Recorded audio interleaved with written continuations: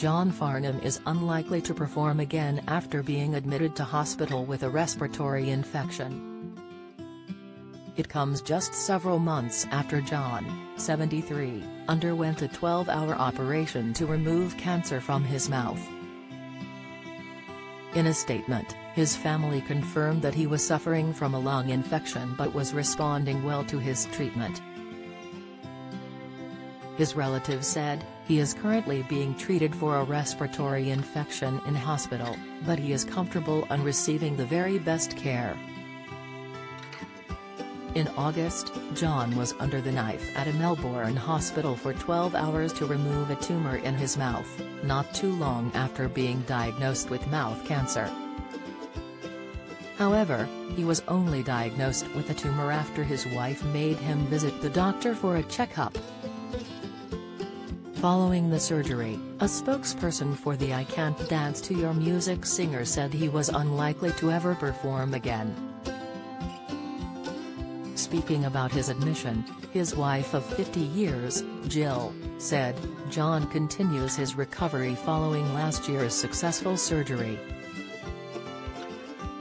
Has always been a strong and determined person with everything he's ever done, and we are all so proud of him. He is responding well to the specialist care he's receiving."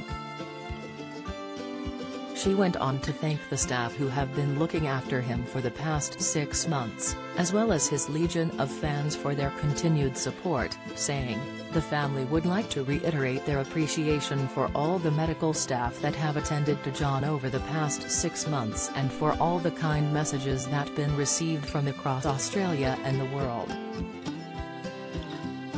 The hitmaker was admitted to intensive care for over a week after his surgery, which saw him have part of his jaw removed before undergoing reconstructive surgery. Ahead of his operation, John said that his cancer diagnosis was something that people faced on a regular basis, adding, "And countless others have walked this path before me."